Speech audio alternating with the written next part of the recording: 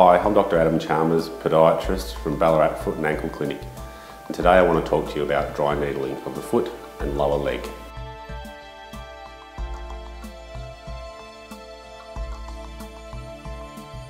Dry needling is effective in the treatment of muscular pain and tightness and is one of the treatments offered here at the clinic.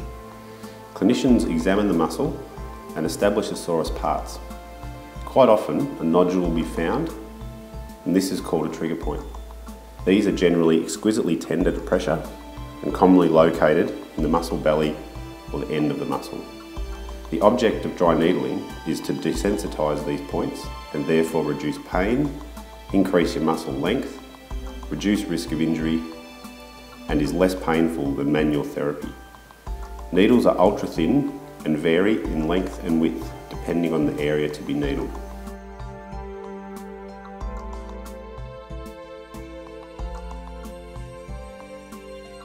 The needles are in place for 5 to 10 minutes, then they are removed.